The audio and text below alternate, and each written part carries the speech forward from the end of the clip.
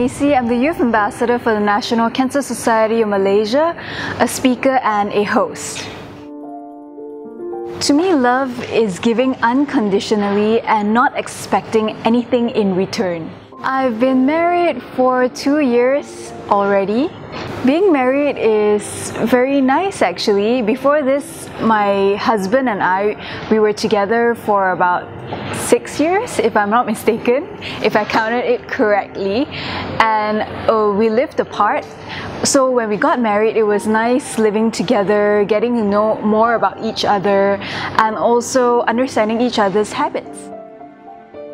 He went through my toughest challenge with me. I am also a cancer survivor, hence why I'm the Youth Ambassador for the National Cancer Society of Malaysia.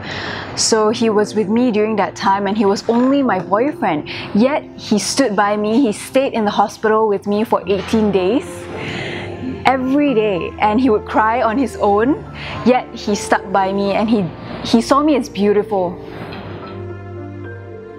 I guess I've learned to be more caring.